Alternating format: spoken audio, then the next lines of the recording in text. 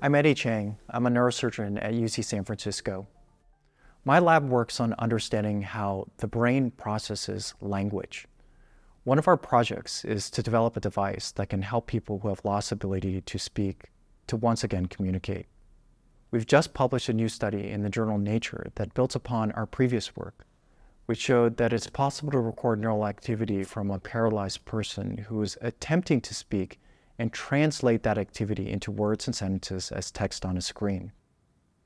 In this new study, our translation of attempted speech into text reached about 78 words per minute.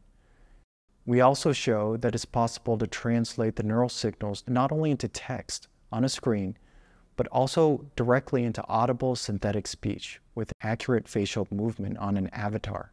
I think you are wonderful. This device reads the blueprint of instructions the brain is using to give to the muscles in the vocal tract. Our goal in incorporating audible speech with a live action avatar is to allow for the full embodiment of human speech communication, which is so much more than just words. Believe me, it is better.